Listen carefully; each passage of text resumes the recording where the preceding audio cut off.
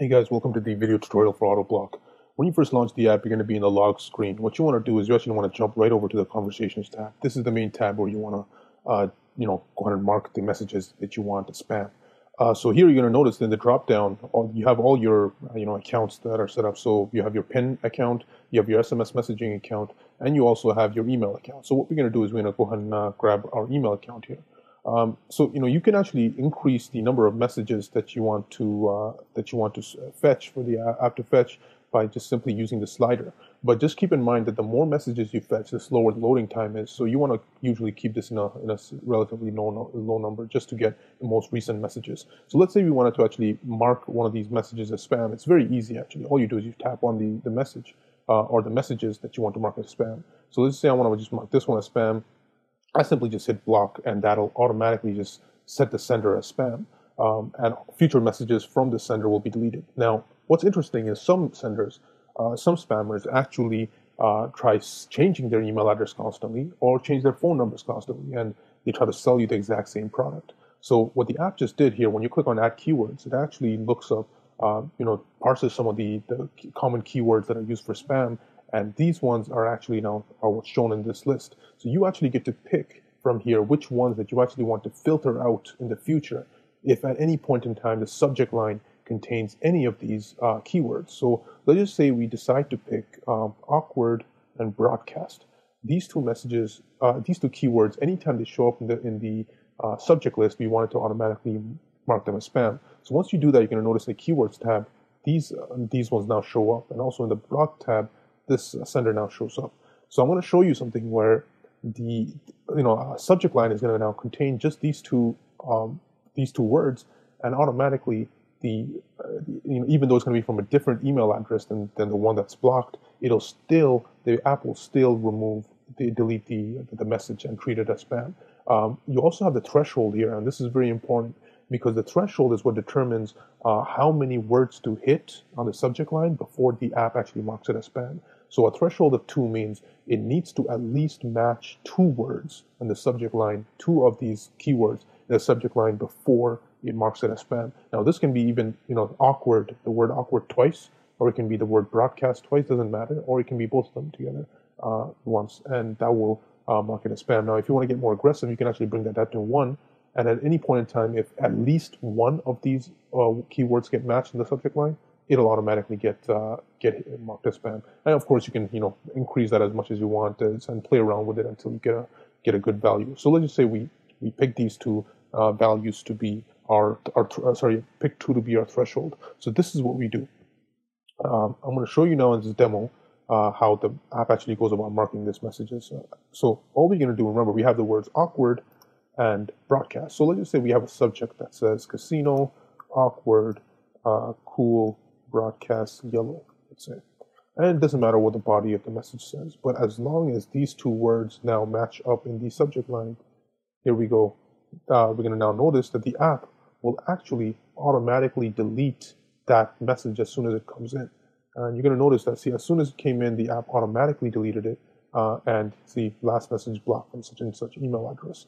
And you're going to notice also that in the logs, this now shows up. This log shows up that at this time, the message was deleted. If you tap on the message, it shows you more, there was more to the message. It will actually show you more information here.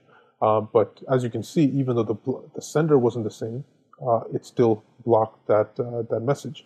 Now, I'm going to actually now show you how I actually go about removing the entire sender itself. So if you check in this account here, actually the sender was already deleted, right? So what we're going to do is we can actually now add, let me try resending another email here. But this time I'm not going to actually include any of the matching keywords in there. So you're going to notice that the app is not going to actually delete this message because none of the keywords will match at this point. So see, this message comes in, but it's not going to get deleted. Now, if I actually want to go ahead and delete this message in the future from the sender, all I do is I have to now refresh my email account there.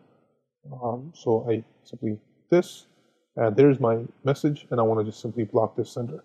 I hit block, and this sender now gets added to the block list. So at any point in time now from now on, any further messages from this guy gets sent, doesn't matter what the subject line is, doesn't matter what the message body is, it will automatically get deleted. And you're going to notice here, as soon as this comes in, this new message comes in, it's going to automatically get deleted. And you're going to see it's going to be actually very silent, where sometimes you won't even see it in the hub. That's how fast it does it.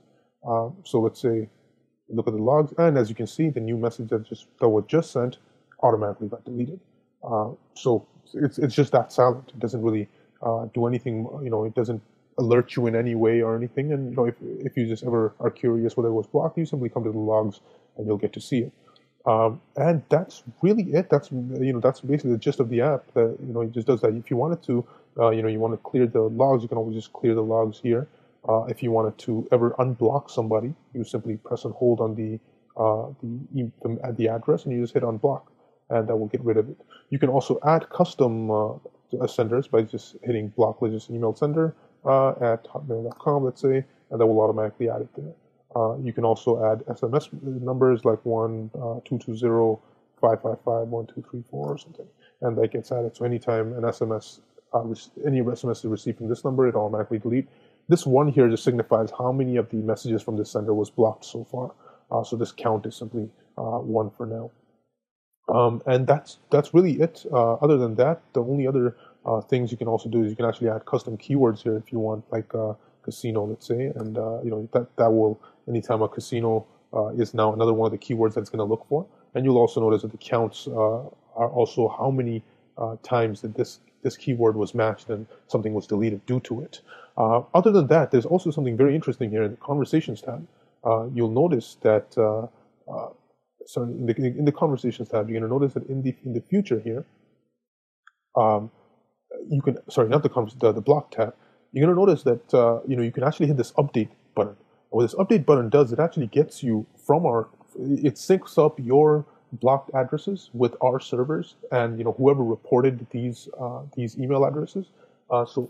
And then you get to pick up on spammers that other people are sharing, other people are reporting, and this way everybody gets kind of like a free for all, where a free buffet of just any of the spammers that are known, and you get to actually just pick, okay, I think these two should be added to my list.